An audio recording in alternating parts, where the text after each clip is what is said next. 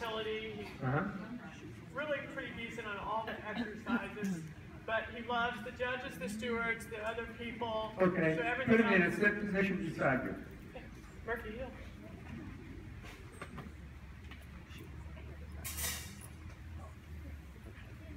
So like, even like right there where he's going to look. Well, I just want to see him in a sit position. Okay.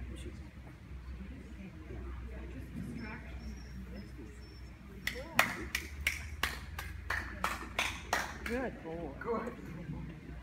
Okay, that's great. You've worked on it. You've worked on attention, obviously. Yeah, that stuff you had to push-pull, I think, you know, is similar to some of the games that Debbie's taught. Yeah. And I think I need to do a lot more of that because I'm a serious person, so I've never done the playing type thing. Yeah. So.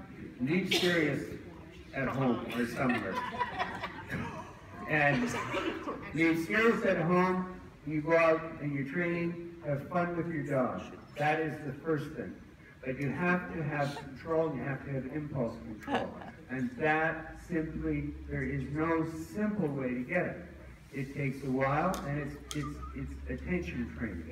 Now the other thing that I have found through experience is that if you use a driving release, if you go along like this and go, okay, get it, straight up, that the dog, for whatever reason, this really seems to get the interest of the dog. And if you do that, you'll start healing, and lo and behold, you discover, hey, attention isn't a problem with this dog. Because that dog has got it fixed in his mind that, hey, there's going to be a release and a payoff. And remember, when you do the release, it's always when the dog, and only when the dog is in heel position, never when he's forged. Now, you may see him start to forge, in which case you bring your release back here and your treat back here. Okay, let me see a heel with him. So get him sitting beside you. Okay, so even like those kind of yoga stretches is part of this. Okay. That's it.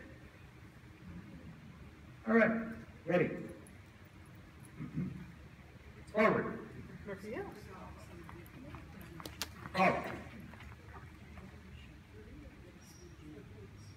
Forward. Murphy Hill. Slow. Left turn. Keep going. And normal. Up turn. Right turn. Fast. About turn. And halt. Sorry, I didn't mean to ruin it. Okay. Here's what I want you to do. I want you to do some driving releases.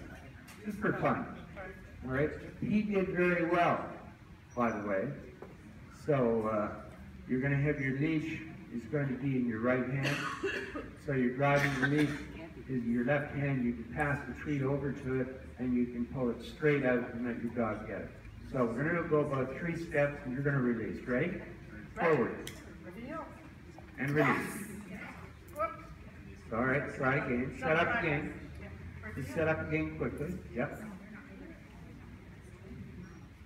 And forward. And release. Okay? One thing I want you to all see is